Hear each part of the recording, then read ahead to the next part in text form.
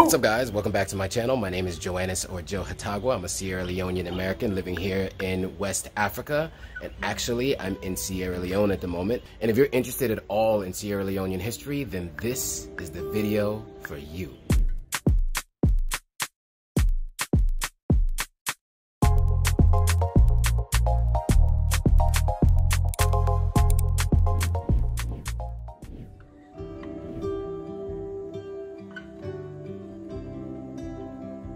Okay, so today I am going to be meeting up with the African American Association here in Sierra Leone to go to Bunce Island. We're actually going to be seeing one of the major slave castles here. We'll do a tour and then we'll have lunch at nearby Tassel Island, and then that'll be the end of the tour. But I'm really looking forward to it. I'm about to learn a lot. I don't really know anything about the Sierra Leonean slave castles, so this is all going to be new to me. So check it out.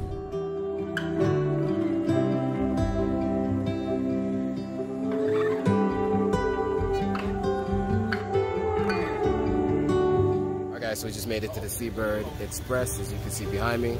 We're about to get on the boat and head out. So, see you there.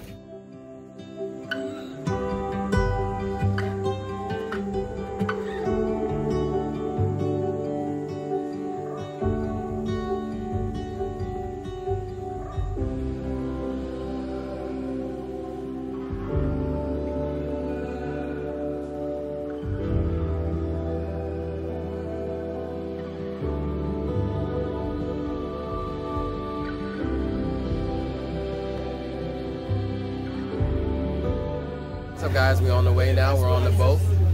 Heading out.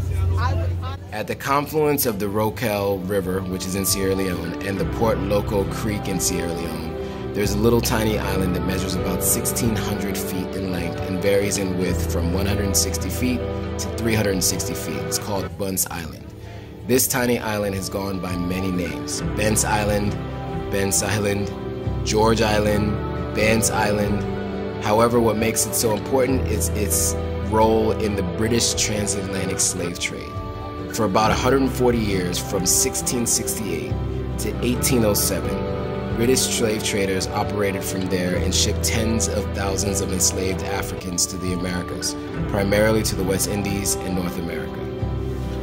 Historically, Sierra Leone is the only place in Africa that was central to the transatlantic slave trade and where the first freed enslaved Africans from America returned to, in effect completing the circle.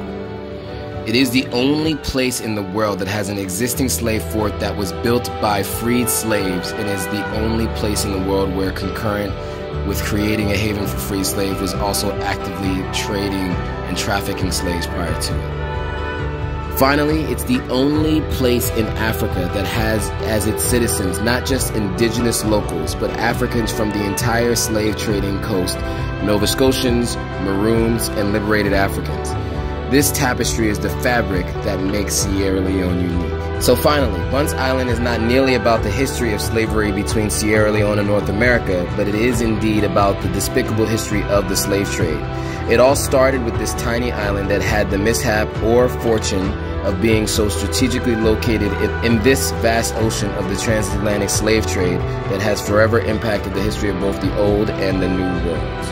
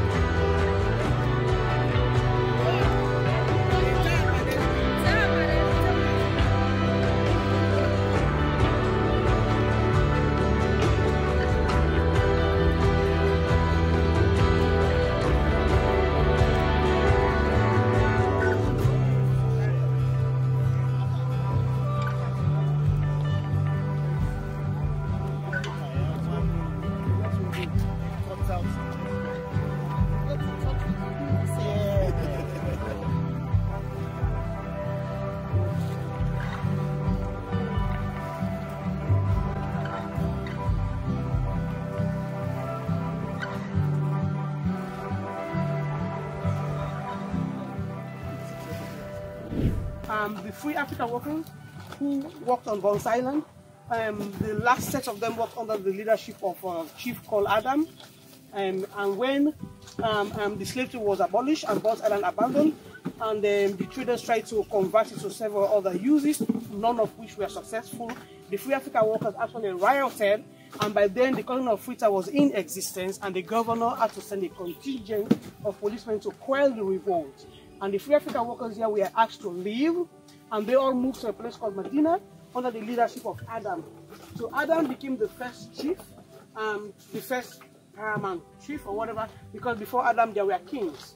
We did not have chiefs, okay? There were kings. So the people settled under the leadership of Adam. He became known as by Adam, and his descendants successfully lobbied for the Kamasondo section to be turned into a chiefdom, basing their rationale on the fact that Adam was the first paramount chief. So you see, Bunce Island and the slave trade has significance even for modern day Sierra Leone. The legacies are still alive and still relevant, okay? That was built on Tasso Island, that was bonded by Admiral de Ruyter. Have you all heard of the de Ruyter stone at Kinjimi? That Admiral de Ruyter was who burnt down the first fort in 1664 on Tasso Island after he plundered Freetown and came off river and destroyed both. So as I just before you continue, just housekeeping, we carry all our trash.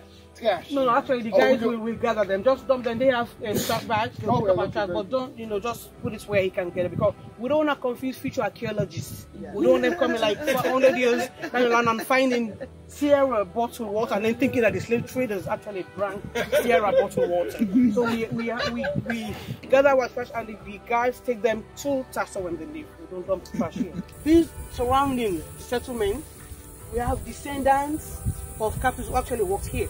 So there is strong historical and cultural ties between Bance and these surrounding communities. In fact, that was one of the things we mentioned, that there was extensive vandalism and theft and whatever from Bunce Island that was mostly perpetrated by the surrounding community.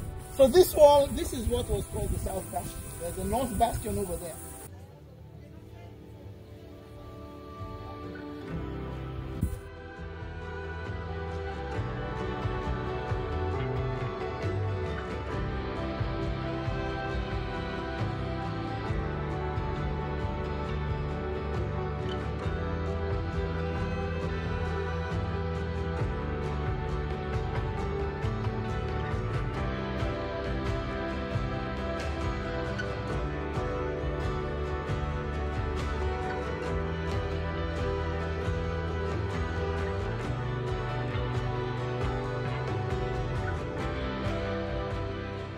So no new material was used to build this, even though this walkway is built recently.